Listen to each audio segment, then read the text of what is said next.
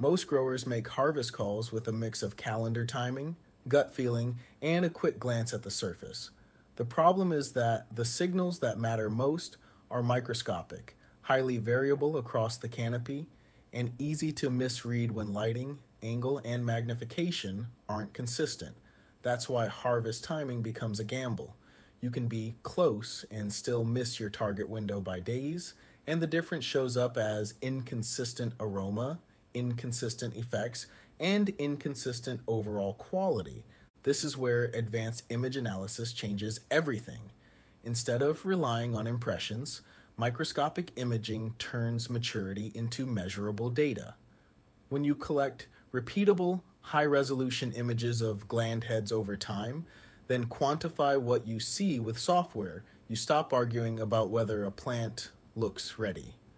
You start tracking maturity distribution like a quality control problem, consistent sampling, consistent measurement, and clear trends that can be compared across days, plants, and cycles. The cost of imprecise harvesting is larger than most people admit. Harvest too early and development is incomplete, profiles can be flatter, resin chemistry is still shifting, and the finished product often lacks depth. Harvest too late and you risk degradation of delicate compounds, dulling of aromatics, and a heavier overripe finish that may not match the intended profile.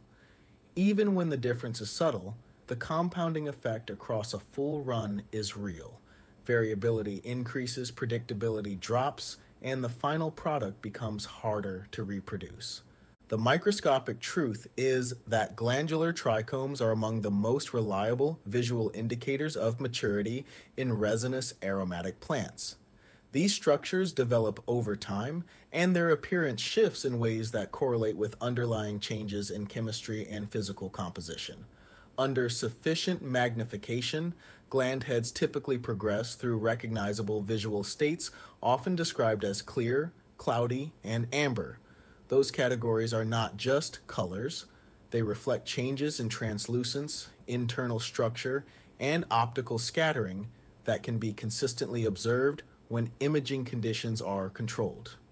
The biggest mistake with traditional inspection is that humans are poor instruments. Eyes and brains adapt to lighting, overweight dramatic examples, and ignore sampling bias.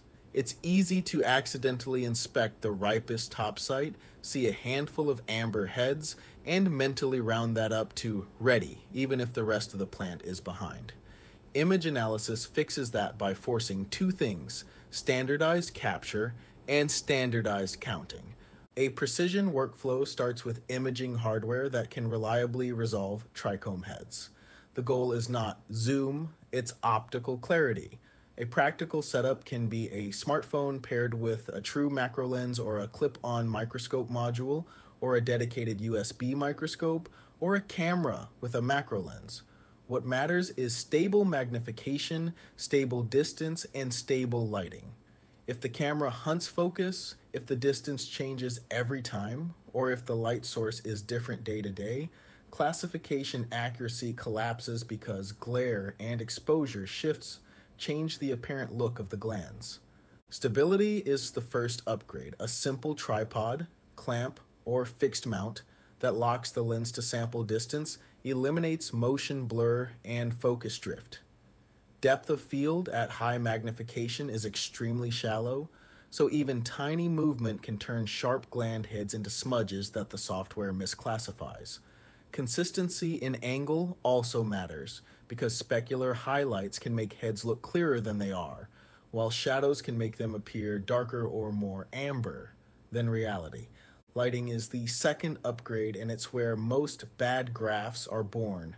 Bright point source lighting causes glare, mixed lighting shifts color temperature, auto flash causes hot spots, a consistent white light source at a consistent angle, ideally diffused, produces images with predictable contrast.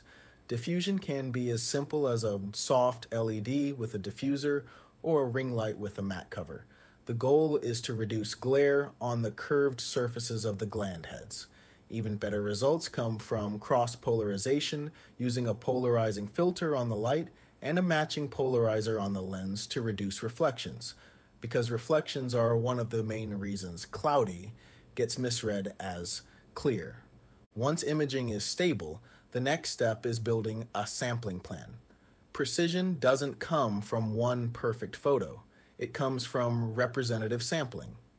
A simple, repeatable plan uses consistent locations and consistent counts, multiple sites on the plant, across multiple heights, including at least one interior and one exterior zone. Sampling should be consistent day to day, so trends reflect biology, not changes in where the camera happened to land.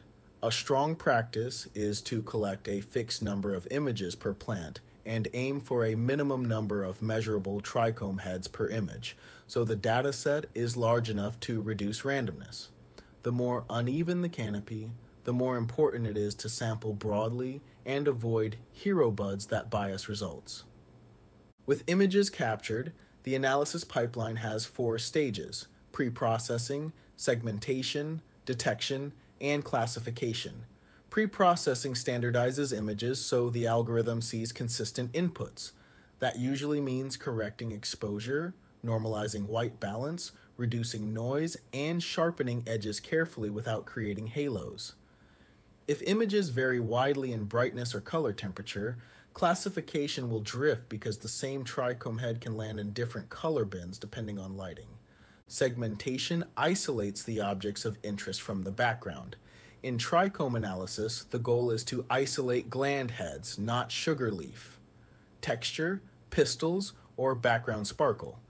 A strong segmentation method uses a combination of brightness thresholding, edge detection, and shape constraints. Shape constraints matter because trichome heads have a roughly rounded geometry, while background highlights often have irregular edges. Good segmentation reduces false positives before counting even begins. Detection is the counting step, identifying each head as a separate object, even when they cluster. This is where image resolution and focus matter most. Overlapping heads can be split using watershed-style methods or contour splitting, so the software doesn't count a cluster as one object. A practical output here is not only the total count, but also the count per unit area of the image, which helps validate that you're sampling similarly across days. Classification is where the system assigns categories. A straightforward classifier uses color and luminance features, how bright the head is, how much it scatters light, and what hue range it falls into, combined with texture cues that distinguish translucence from opacity. More advanced systems use machine learning models trained on labeled examples. Threshold-based classifiers are transparent and easy to tune, but sensitive to lighting changes.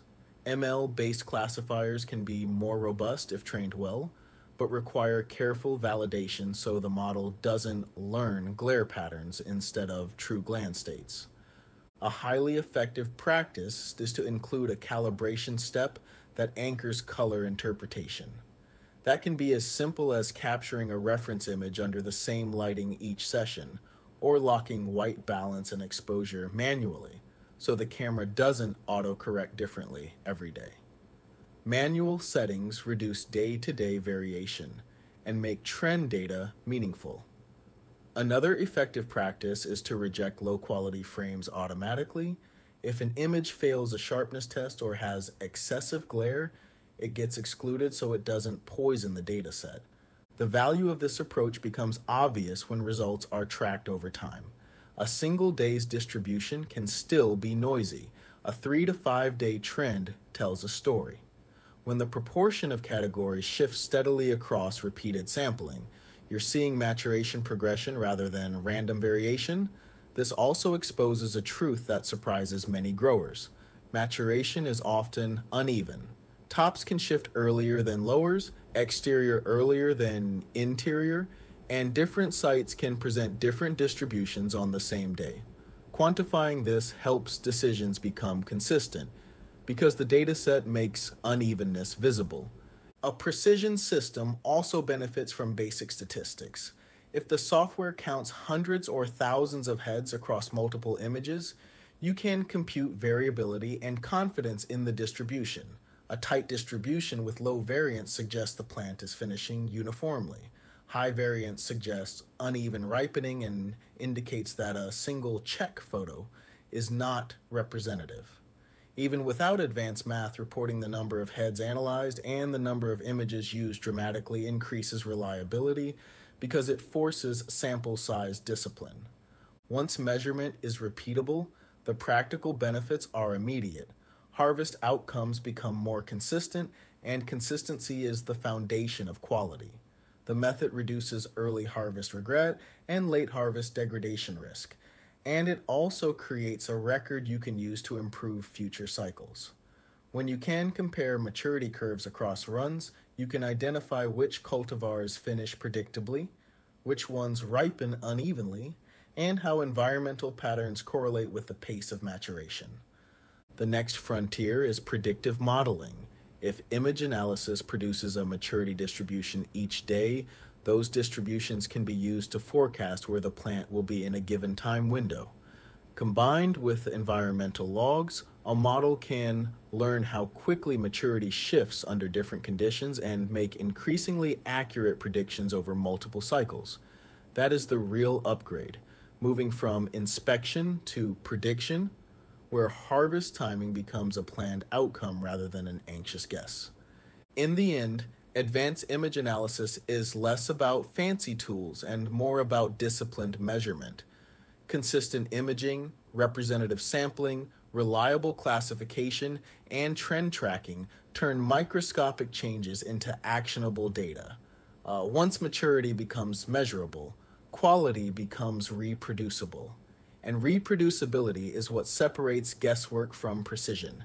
Thank you all for watching. Leave a comment of topics you'd like for me to cover below. Subscribe if you enjoy this style of content, and as always, I'll catch you on the next one. Peace.